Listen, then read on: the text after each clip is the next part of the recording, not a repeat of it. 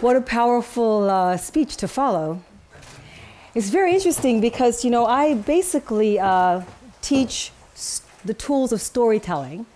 And as we all know, those tools have changed over the last few years, haven't they? It's more like story sharing. And what the main tool that I use in terms of getting people connected and understanding this quantum leap, actually, in storytelling is the idea of a theme. I have my teacher, David Howard, said to me once, he said, "Mary Lee, you know, actually, there's only one theme in all stories." Can you guess what that theme is? No. Of course, right? Having it, not having it, the addiction to it, all of that. So it's very, very, you know, it's very, very hard to come from that wonderful speech. But anyway, so theme is the most important thing when it comes to the new kinds of storytelling that we're faced with these days. And, you know, I work with advertising, I work with marketing. I tend to think that, you know, so funny, somebody asked me, he said, like, you know, Mary Lee, do we need advertising? I'm like, well, you know, after you eat, you know, and after you have shelter, you go out and you advertise, right? You're like, I'm here. That's advertising. So anyway, I want to basically share two pictures with you. This is a picture of me, and I'm 4 years old. As you can see, there's a birthday cake here, and this is a backdrop, and it's a little bit shabby. I mean, the picture is shabby, but it's 1962, and this is the colored part of the beach in Richmond, Virginia. Now, at the time that this was taken, we had a situation in the States where it was an apartheid type situation where we would have to sit in the back of the bus and things like that. But you know, kids, they kind of don't think about those things. They always think they're kind of rich and things are right. But if you look very close in this picture, I have some tears in my eyes and I'm kind of reaching out. And that is because one of the themes in my life has always been that I want to belong, I want to fit in. Now you might ask yourself then, Mary Lee, if you want to fit in, why are you in maybe one of the least fitting in places in the world, where there are people who are tall and blonde? But I think that that is, you know, I think that sometimes you just are looking for a place that people will accept you. So a few years after this picture was taken, when I was 11 years old, I started to work with computers. And at that time, computers were huge. There were Fortran, mathematical languages. You had to actually write equations and then wait for days for your feedback. Well, I was a precocious child, and so I was like, you know, I want to go there because I really feel like this is something for me. And also, there was a very cute guy who was a surfer dude, okay? He was a surfer, and I'd never seen anyone like that in our neighborhood, which was quite poor. And so I was thinking that, well, maybe if I could learn something from this guy, I could be a bit uncomfortable, but he could help me reach out. Well, I learned from him how to interrupt somebody else's feedback after they had put all the equations together and put it in on these little cards. When they got their feedback, they get a message from me, and they could be anywhere. They could be in another state, they could be in another city, but it was not in Richmond, Virginia. And I couldn't choose who that person was. Now, this is 11 years old. And so, of course, what is the message that I send to this person I don't know? Can you imagine? I love you. 11 years old. And of course, then I asked, do you love me? And then actually I heard back from this person and had like a little correspondence by mail for years, because he was a college guy. And it never dawned on me that college people can drive cars. So I thought that he thought I was a really beautiful older woman, right? But he obviously came by and saw that I was a little black girl living in Richmond, Virginia. Now, there was one other person in my life. When I also teach storytelling, you have a theme, and of course you have a story. And a story is an emotional journey. And that emotion, which we're going to work with a little bit today, is someone wants something badly, wants something really badly, and is having a hard time getting it. Here's the other person in our story.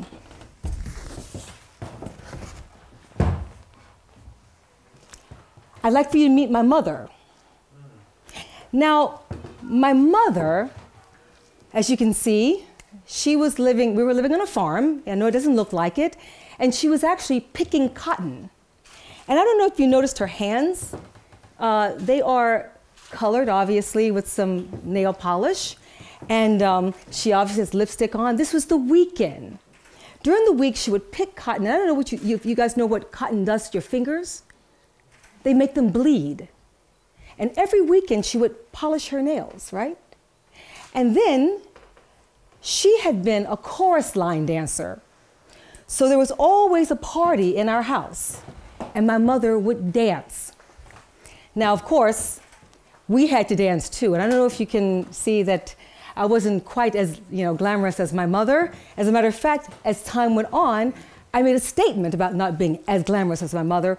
I refused to wear makeup. I wanted to be a hippie. I wore the same jeans like for weeks and weeks. And this little gap grew and grew. So by the time I went to college, I was definitely alternative.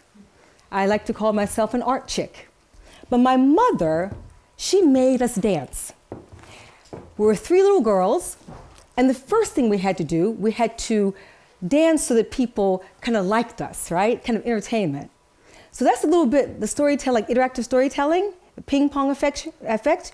You do something and you get a response, right? Maybe the person wants to do it back to you, but maybe they don't do it, but you can feel it. Now this is where we are beginning to arc these days. The first kind of storytelling that's the most popular, and it's definitely emotionally driven, which most people forget when they're out there communicating, which is the most natural thing to do. It's not digital, it's just human, and that is, I do a move. Now I'm going to show you one of the moves that my mother made me do. And I had to do this for hours to entertain people, and you will see why I didn't really like her. This is my mother's favorite recording artist, and this move is called the turtle. Now, you can, if you feel like maybe you can do it a little bit, please join. But just see what you feel when I do this move.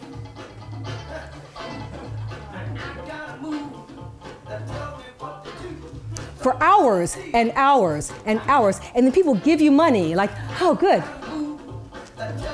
Right? Can you feel it right here, right?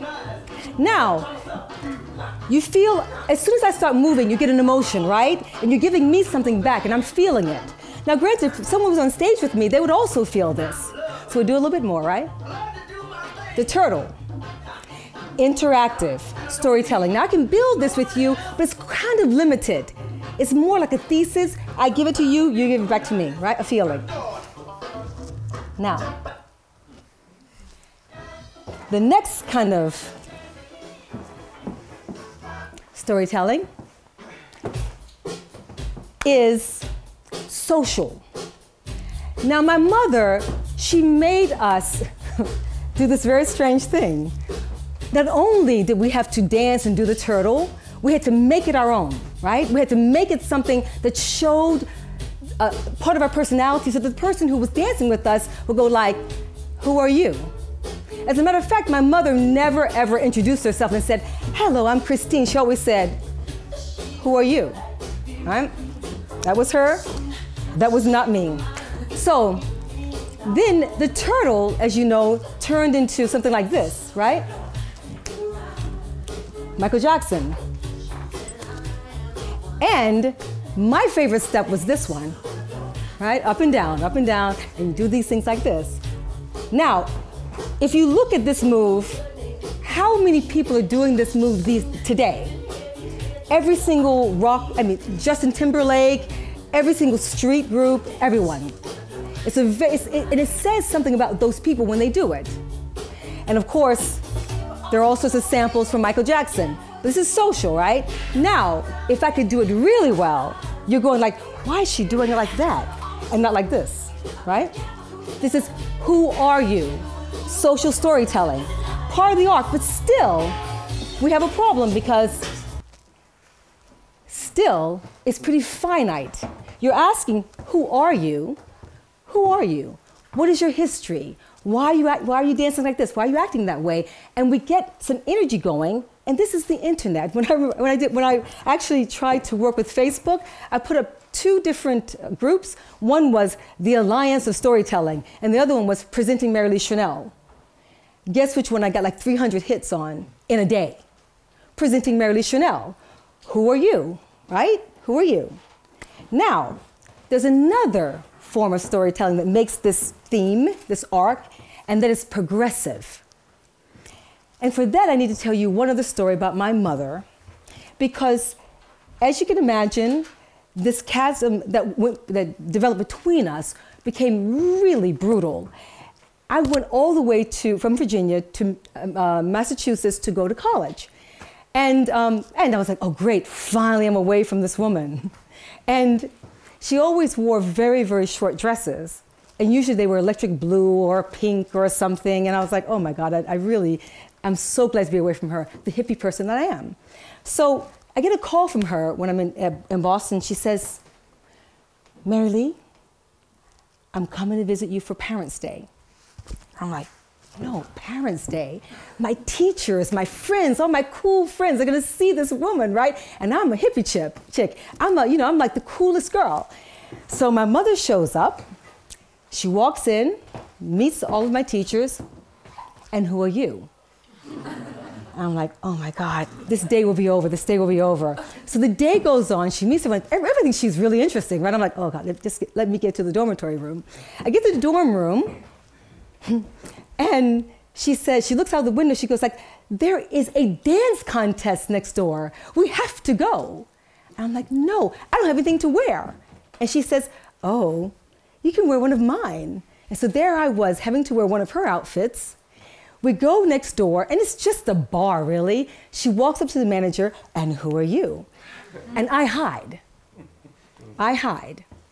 Because I think, all right, this night will be over, no one will see me. But of course, her favorite song comes on, and it's Watch Me, right?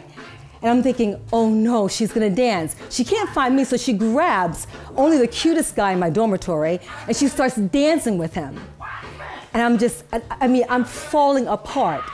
But something happens, she starts dancing with him, and I see her lift, feeling out of him, as she's doing her back bends and her turtles and all her wild moves. And he starts dancing with her, and he starts really feeling it, and the whole room feels it. Now this is a woman who has lived a life of picking cotton. She's been pretty much mobbed by all white people, and there are only white people in the room, and she's brought that room together. And I'm thinking, wow, I'm the one who's always wanted to belong. I'm the one who's always gone out, reaching out to people digitally any way I can. And suddenly I saw someone who was doing it with ease and also with so much grace, and I had missed the whole thing. Now, there's one thing that you should remember, and that is that right now there's something in the States that's happened in the last few months, this year, and that is that we now have the first African-American president. And the arc of his story goes all the way to, slavery and forward. He's managed to do interactive communication, social communication, and this progressive education with the entire world. And the coolest thing that I saw happen was that the night of his inauguration, did you notice he danced? What kind of dance did he do? Have you ever seen any other American president do the bump? He actually touched his butt to another person, and I was like, he did the bump. So I'm thinking that this particular campaign is the most important thing that's happened in terms of communication right now for the world, actually. And an arc that's bigger than anything. And I think that as people, if we arc out our stories, if we make our stories really big, if we become these big people that we actually are, then we can really have progressive storytelling. We can use all those things that we are in the most human way, which is the most true, the truest way. So I go around and I teach this that my mother taught me. Thank you very much.